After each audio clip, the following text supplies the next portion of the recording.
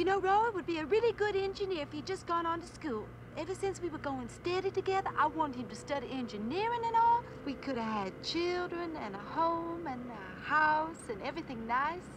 But you know, if you just keep running that white lightning, you're gonna get caught. Sent up to federal prison for 2 years. Oh, shoot. It'd just be probation. Ain't nobody gonna turn me in, hun. Doing nothing, fiddling with my fingernails. First time's probation. Second time, Roy. You already had your probation. That time up in Crescent County.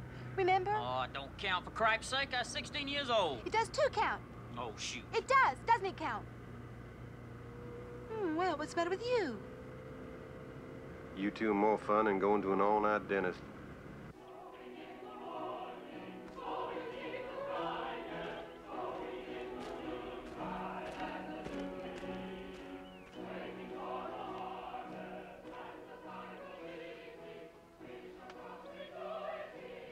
What you always writing in that little book about?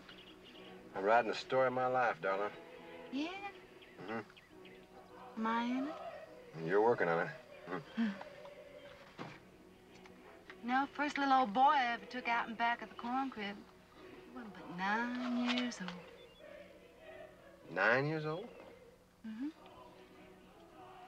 I was reading in this magazine article the other day.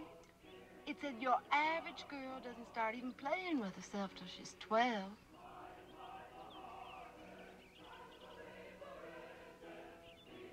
I was early.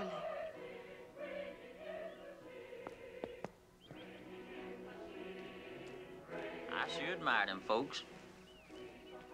Bought them a damn organ out of that whiskey money. How about that? Hey, Roy.